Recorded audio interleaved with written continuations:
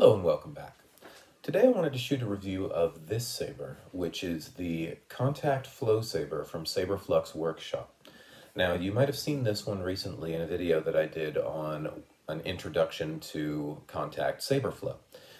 So this is a saber that's designed for those contact moves, which is basically manipulating the saber without having to grab it by balancing it on your body or rolling it around your shoulders or arms or the back of your wrist or neck, etc. So this is a saber that is designed for that, and this sort of saber is very few and far between.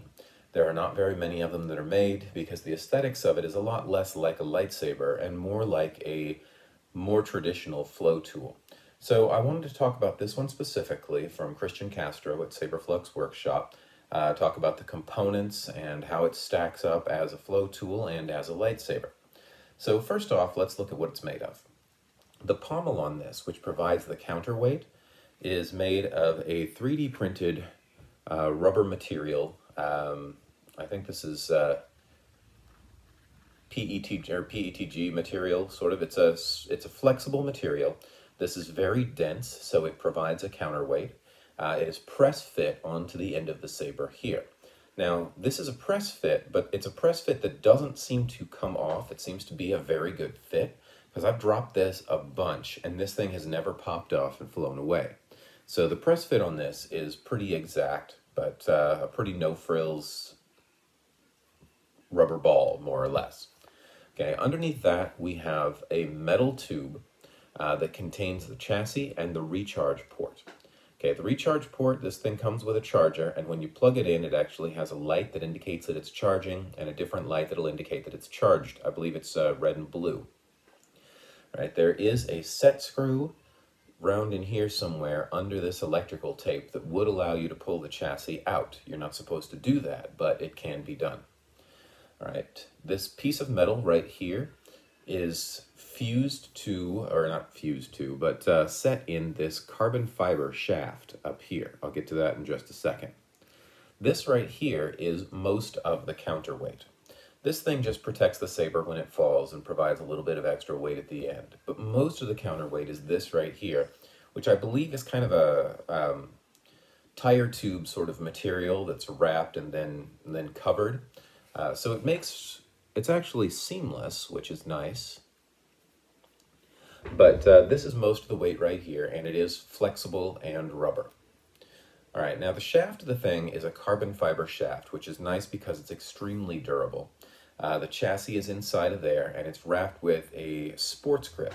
You wrap flow props with sports grip mostly for the fact that if this were metal or raw carbon fiber, if you were trying to do moves where it was rolling around your body, it would just fly off into space because there would be no friction or grip. All right, so you put grip tape on it so that it kind of sticks to your hand when you're doing stuff. All right, on this main section, there is a marked point of balance. Now, on a lot of more traditional flow tools that are that use wicks and get lit on fire, there's quite often 2 points of balance, one for dry, one for wet. This lightsaber doesn't change weight, so there's only 1 point of balance. And the weight on this is actually pretty dead on here on this point of balance. Right. Up here, that carbon fiber shaft has been joined to an aluminum or a machined aluminum lightsaber emitter. Now it's got a button here. This is a latching button. Lighted latching button. This emitter is hand-tooled. Actually not hand-tooled, well, lathed. It's machined by Christian Castro at Saberflux Workshop, and so every one of them is slightly different as to where the ridges are. In here, we have a set screw for the LED. We have a set screw for the blade. Moving up the saber, we have a typical lightsaber blade. This is a trans-white blade. There's a diffusion film inside. All right. And then once we get to the tip, it's a little bit different. The tip is wrapped in a silicone self-adhesive tape. And I'll talk about this a little bit later down the road here because this is the weak part of the saber. But this tip up here, it makes the saber look a little bit odd in terms of a traditional lightsaber. We're used to more of the bullet-shaped tip a lot of the time. It still lights up, as you can see. But this is there so that when this thing gets dropped, the tip doesn't go flying off. It's there to secure the tip on. It's also there to provide a little bit of protection. And I'll discuss that in just a little bit. But that's the basic anatomy of this thing. All right, so talking about function. A flow tool like this, or a flow sword, is something that if you're doing contact moves, you are going to drop this thing.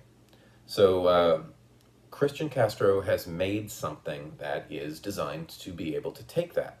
The first time I saw somebody try to make a flow sword for the lightsaber market was a group called Flow Sabers, and they had a Kickstarter, and their saber was metal. And it was weighted for the flow moves, but it was metal and it had some sharp edges. And if you've got aluminum and you drop aluminum, it's going to get dinged up and mashed up over time. I've dropped this thing a lot, as you might be able to tell from all the mud on the pommel here. I've dropped this thing a lot, and it doesn't really mind. Okay, most of the time when you drop it, it hits here first, then it hits here, which is partly why this thing is guarded like it is. And sometimes if you drop it on a ledge or uneven ground, it can hit in the middle. You might get slight dings on your blade, but those will sand out. You do get dings on this emitter here. You can see a few of those dings right here. So there is going to be some wear and tear. But that wear and tear basically goes towards weathering and doesn't really destroy the saber like it would if the whole saber was made out of aluminum, because most of the impact is absorbed by this and this. All right, the carbon fiber shaft is really durable and isn't going to break, which is nice. The chassis inside, though, as you can see, is a PLA material, 3D printed. All right, so this is PLA and not ABS, but I'm pretty sure that it feels like it's printed at 100%. I have dropped this a lot, as I said, and I haven't noticed that there's been any sort of damage to the chassis. Most of the impact has been absorbed by this. So within the lightsaber community, there's sort of an inside joke about a Fisk rating, which is, can this thing be dropped from 3 feet? Absolutely, this carries a Fisk rating. All right, so you will end up with damage here. You will end up with some dings in and around it, but mostly it's a no-frills functional design that's designed to take that sort of abuse. The one weak spot in this is this tape here at the end. Now, if you do a lot of stuff with fire flow arts, this sort of silicone self-adhesive tape is something that you probably actually have around already, but you will need to replace this.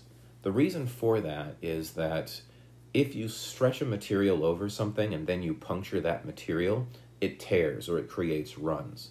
Imagine if you stretched a balloon over something and then you put a pinprick in that pinprick would expand and the balloon would tear. Right? So this tape, that happens as well. If it gets a ding in it or a puncture in it, the tape will start to tatter and it will fall off. And if the tape falls off, the next time you drop it, the tip falls off. So you will have to, if you notice this tape getting tattered, you will have to replace this tape. The good news on that is that you can get 30 feet of this stuff for $6 and you can have it around. So if you're going to be using contact sabers or contact flow tools, you probably should have some of that around anyways. You just need to get some clear stuff instead of the black stuff that's more common. All right, so this is something that in future it would be interesting if he could discover a solution to this, some sort of rubber cap that would accomplish some of the same function as this, take that beating without tattering and falling off, yet still transmit light. But for now, it is silicone or clear self-adhesive silicone tape. All right, one of the things that I would mention about this is I have seen sound flow sabers before. Okay, a sound flow saber is basically the same thing, only a lot thicker, and most of the time people just take that core from an LGT saber and slide it into the bottom and then project the light up the blade, and it creates all that sound. Okay, the sound sabers, they're more expensive, usually, and all of that sound stuff is vulnerable to breakage. You put a soundboard in this, and then you drop it a bunch, the soundboard's gonna break, the chassis is gonna break. right? Putting the LED down here, it's going to break. Christian's LED is up here, which is pretty close to the point of balance, which means it's going to be taking less damage than almost any other part of this saber, which is good. It also means that more light goes up the blade. All right, so this is a stunt saber, and it's only offered as a stunt saber. But for a lot of flow artists, a lot of people who are interested in the performing aspect of it, not taken out of cons or anything necessarily, we don't necessarily use the sound quite so much. So a stunt saber is perfectly fine. The LED in this is really bright, which is nice because flow art community, a lot of the tools that are made just have LEDs in them, and they say, oh, well, it's got LEDs, it glows at night. That's enough. Within the lightsaber community, we don't want stuff to just glow at night. We want things that project a beam up there that make it look like you can see it from an airplane flying over, that you can blind your neighbor with. All right, Christian has incorporated the sort of industry standard high impact LED that we're used to seeing in lightsabers into a flow tool, and that part is fairly unique. All right, so the general aesthetics of this. Does it pass as a typical lightsaber? Absolutely not. As a cosplay piece, you'd really have to embellish this to get away with it. There is a little bit of room for that within the mythos of Star Wars. People like Darth Nil in Legends have lightsabers that are very similar to this, as does Darth Plagueis. So it could be made into a cosplay or costuming lightsaber. But all things told, it wasn't designed to do that. It was designed to be a flow prop. It was designed for function more so than form. It's a pretty lightsaber, but it's a pretty lightsaber in a different sort of way than that 10-inch thing that looks like something right out of the movies. All right, so the cost on these is fairly high, and the availability is rather difficult.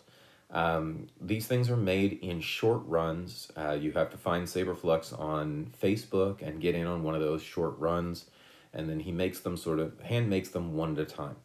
The cost is fairly high on these. I'm not real sure not real sure off the top of my head. I don't recall, but it's $3-ish hundred. Now for a stunt saber, that might sound like a lot. But the precision balance on this, about that is what I saw the Flow Saber go for originally, and it was a stunt saber as well, but it was not as well designed as this. All right, the carbon fiber, the aluminum, if this were just an aluminum shaft, I can see that being way, way overpriced. But for what this is, and the time and energy that goes into it, and the fact that it's being made individually one at a time, I can understand why it is what it is, though it may not be in a lot of people's budget. There is a do-it-yourself home version of a contact saber that you can look up, that you can sort of make out of spare parts. But even making it out of spare parts yourself, you're going to find that soon enough you're up to $50 to $100 just in spare parts, making it entirely out of plastic. For the high-end material, the aircraft aluminum, the carbon fiber, the calibration on it, it's not unreasonable for him to be asking what he's asking. Just be prepared for a heftier price tag than you might think you might need to pay for a stunt saber. All right, so the balance on this, the durability on this, I'm very happy with what Saberflux Workshop has created here. I think that this is definitely the best designed contact lightsaber that I've ever seen. It's made to stand up to the things that are not lightsabers, like this, which is a Dark Monk fire sword. Okay, here's those 2 points of balance I talked about earlier. This is a whole lot heavier than what Christian has made, but it's designed also to be lit on fire, so it's a lot burlier, but it's function over form. So that's what he was trying to bring to the lightsaber world, is the sort of function that we get in flow, or with some of these other flow props, and I think he's been successful at that. All right, so here it is, the Contact Flow Saber from Saberflux Workshops. Hopefully this review has been of use to you. If it has, join me back next time, and I'll see you then.